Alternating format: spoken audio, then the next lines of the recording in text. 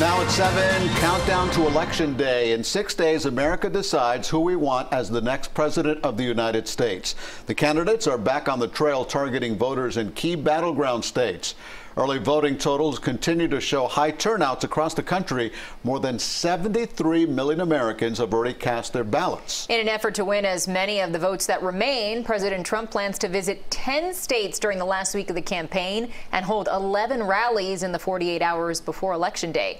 The presidential campaign will also bring both candidates and their surrogates back to the Sunshine State, where we can expect Joe Biden will continue to put pressure on the president over his handling of the pandemic. CBS 4's Ty Russell joins us live now from Doral, where the president is expected tonight. Ty.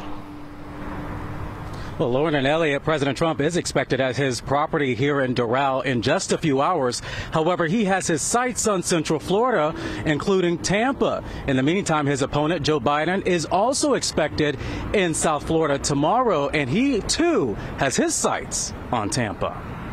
Hours from now, President Trump will be in Miami-Dade. He's staying at his Doral resort. His campaign hasn't released any events for South Florida, but he does have Thursday stops in Sanford and then a rally in Tampa. I don't think anybody's ever seen anything like this in the history of our country politically. There's tremendous support. The president was in the Southwest for rallies in Arizona today. The CBS News Battleground Tracker shows he's slightly trailing in that state. Presidential nominee Joe Biden and his wife voted in Delaware today. Biden is scheduled to be in Broward County for a drive-in rally tomorrow and then a drive-in rally in Tampa that evening. The campaign is continuing to criticize the president's handling of COVID-19 as cases increase across the country. Miami-Dade is seeing a slight increase of patients in hospitals. The refusal of the Trump administration to recognize the reality we're living through at a time when almost 1,000 Americans a day are dying every single day is an insult to every single person suffering from COVID-19. Vice President Pence continues holding large rallies in Michigan and Wisconsin as some of his close staff members battle the virus. Vice presidential nominee Kamala Harris was also in Arizona to rally Latino and black voters to cast ballots for the Democratic ticket.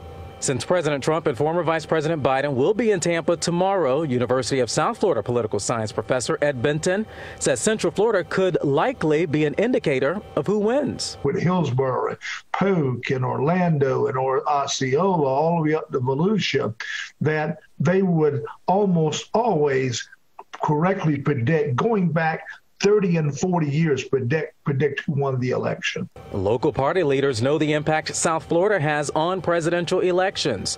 In Miami-Dade, state numbers show more Democrats have voted early. Many have cast vote-by-mail ballots, but more Republicans are showing up to vote in person early.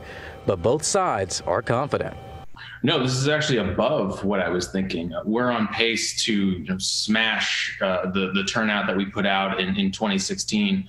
So we're feeling very confident here. We just need to keep working. We're catching up. And I think overall, we're seeing a lot of energy and a lot of excitement on the Republican side for our candidate. And the CBS News Battleground Tracker shows Florida is still a toss-up. Those poll numbers are too close for anybody to call on the state to see which candidate is in the lead. However, Biden does have a slight edge over Trump. But again, anything can happen. This is Florida. Now, in the meantime, we are expecting more surrogates to be traveling the state, even when the nominees are not here. We are live in Doral. I'm Ty Russell, CBS 4 News.